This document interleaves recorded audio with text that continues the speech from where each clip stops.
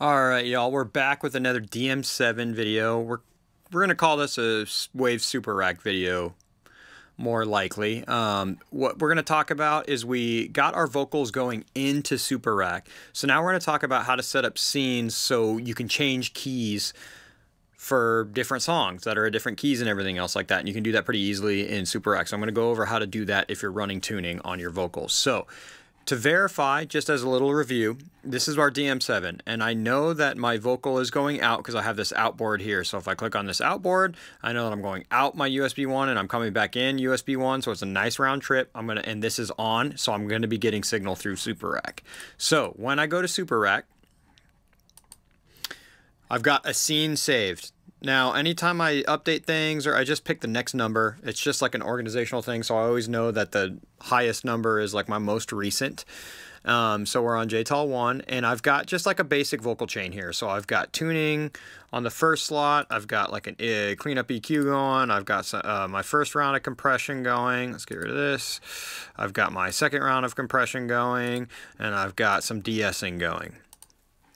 And then what we want to do is we want to do tuning, but we don't want to recall different things. Like, I might be in tuning on one song and I might grab this compressor or my EQ and adjust something, and I just want that to that adjustment to stay. So I don't want to be recalling every single plugin. So to start, I'm going to go to show and I'm going to go to this snapshots. Usually it's on sessions. I'm going to go on snapshots. I'm just going to create new. I'm going to title this one C. Now, I need one for every key, but we're just going to start with this here. And what I want to do is on my scope, I'm going to go none. Or none. We got to press it twice and all these will go away. What I want is, right now we're just doing one vocal, but if we're doing 3 vocals, I would select my 3 vocals, but for the sake of this video, I'm going to go 1. So this is my channel 1, which is my mic 1. And I only want to recall the top plugin, which is my tuning plugin. I want to leave all these alone, so they'll just stay, whatever adjustments I make will stay the same. So I'm just recalling my tuning plugin, okay? And now I'm going to go store. So now that'll store that way. So now we'll go new, and then we'll just kind of go around the circle here. We're going to go G, we're going to go D, and then I'll fast forward because you get it. All right, so I've got every single key in here. Now we're going to jump back over to this overview. I'm going to go here, and now I have everything set to major. How we do things is just like, even if it's like A minor, we just call that C major. I don't want to get into relative majors and minors and theory in this, but we do everything in major. So everything's going to be set in major. I'm going to go to my C, and we have that correct. So now I'm going to go to my next. I'm going to recall G, and I'm going to change this to G. And now I'm going to go store snapshot. And then I'm going to recall D. I'm going to change this to D. I'm going to press store, so on and so forth. All right, now that we got all that done, we can just I'm going to go back and verify my work. So let's say C. We know it's in C. Good. I'm going to go G. I know it's in G. Sick. Let's pick a random one. E flat. And E flat. So we're good to go. I've got all that saved. I'm going to save my scene now. Command S. And another tip here is what I like to do as well. I'm going to go down here and I'm going to press new. I'm going to call this one no tune. I like everything in caps. No tune. I'm going to drag this down here. I like this to be at the end. So on this here, what I'm going to do is I'm going to come over here and I'm going to pull this up. I'm going to pull that out. And now I'm going to store. So when I'm in C, you'll see this thing come back on and you'll see I'm in C. And if I go to no tune, you'll see that this is out. So now, like, this is for like if there's ever talking moments or anything else like that, they're going to be talking to the mic. I don't want any of the tuning to go through. This way, there's no tuning going on, or it, like, even in rehearsal, I'll just leave the tuning off so they can like really practice pitch and everything else like that. This is just like kind of guardrails for when we're live. Now, this is how I do it in the church setting. So then every week what I can do is I can go over here to show, and let's say we're doing 3 songs. One's in C, one's in E flat, and one's in B flat. All I have to do is just drag. I'll just drag this into my song 2 slot. Up here, it should move. And then my E flat up here Boom. And then I'll just save. And now my show, I can just press into my next snapshot, next snapshot, next snapshot, and I'm changing to the proper keys. And then I'll just drag them based on my first key and my last key, and my no tune always stays on the bottom. And this will make sense in a bit. I set up a button to where I can always recall this no tune. And so it's got to stay at the bottom. It's got to stay number 13 so that it always recalls that.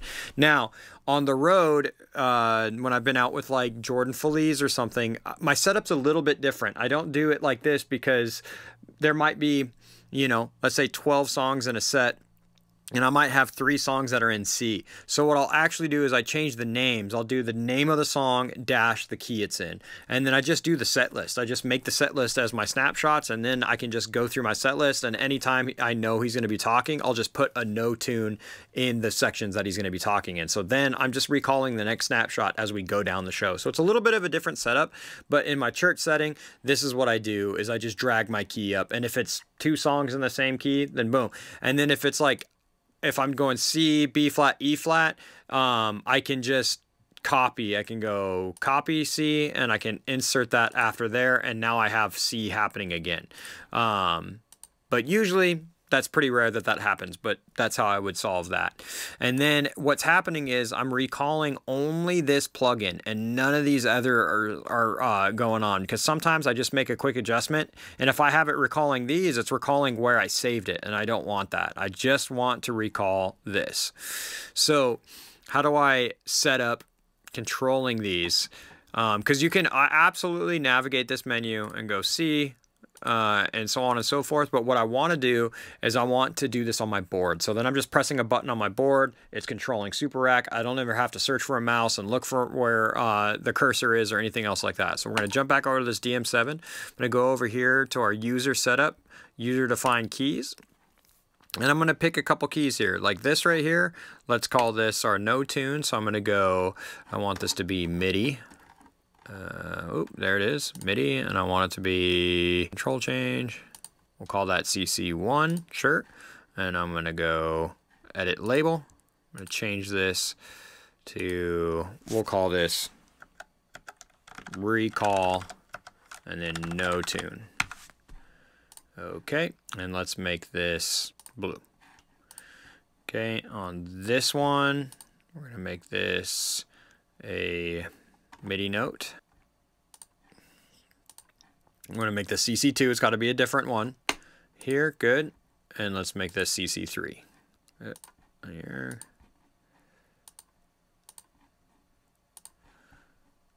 Boom. Okay, now we'll edit these labels. We're going to call this, I'm going to call this one previous. Let's call it recall previous scene. We'll make it blue. And I'm going to call this one, yikes, recall next scene. Make it blue. Perfect. And then what I like to do is I like to make a start a show. Because usually at the end of the show I'm on my no tune, and I want to just cue the first one up when we're there. So I'm going to go to another bank here.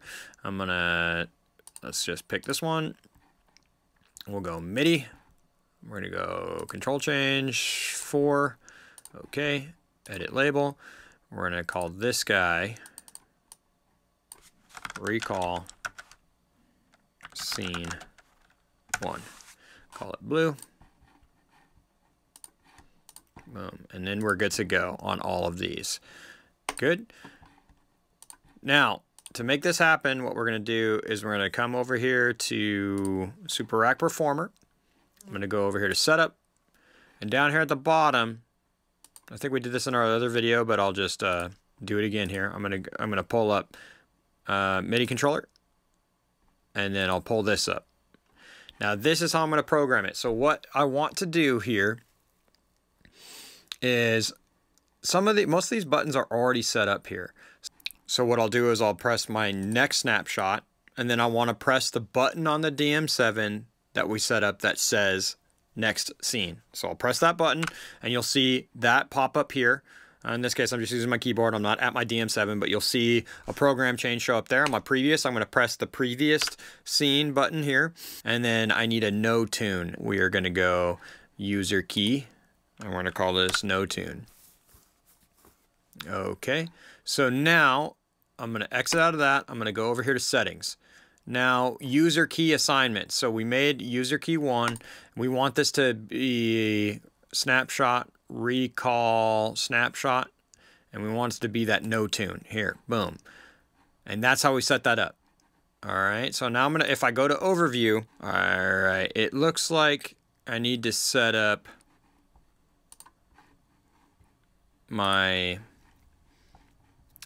this button to be another user. So I'm gonna set it up as 2, and we're gonna say this top of show. Okay, I'll exit out of this. Now I'll go to my settings. Number 2, I'm gonna recall snapshot 1. Okay, now we're here. Okay, so I've got my no tune set up, I've got my top of show, and I've got my next to go down and back. And then it's a press of a button on the DM7 that'll navigate all that. Super easy, super simple. I love it. And then if you have multiple microphones, you just set up the same way we just did. Just put Waves tune on it, set it up for mic 2, 3, 4, 5, however many mics, and then your snapshot, like recalling the snapshot, will all be the same no matter what. It's just, you just have to save each snapshot with each key, and then you're good to go. So that's how I set up tuning in multiple different keys, and some tips on navigating that in the DM7. If you have any questions, as always, let me know in the comments. I will answer anything I can figure out, and we'll talk to you guys next time. Thanks.